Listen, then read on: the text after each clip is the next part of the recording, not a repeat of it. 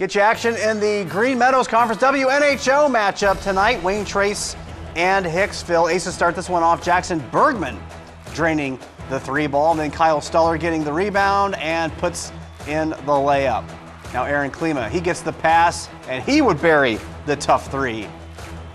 Now Birdie Bolzer showing some nice moves. Spins, pulls up, a little bit of a fadeaway there from inside the charity stripe. Knocks it down. Raiders on the other break now, and Trevor Sin laying in on the other end.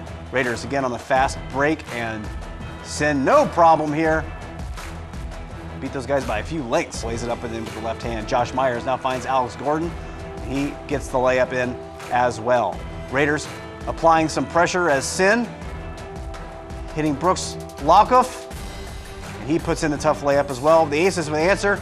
Bergman draining the corner three, but Wayne Trace getting the win tonight, 46-32. This one on WNHO right after the sports report tonight, and you can see it on WOSN Saturday at 3.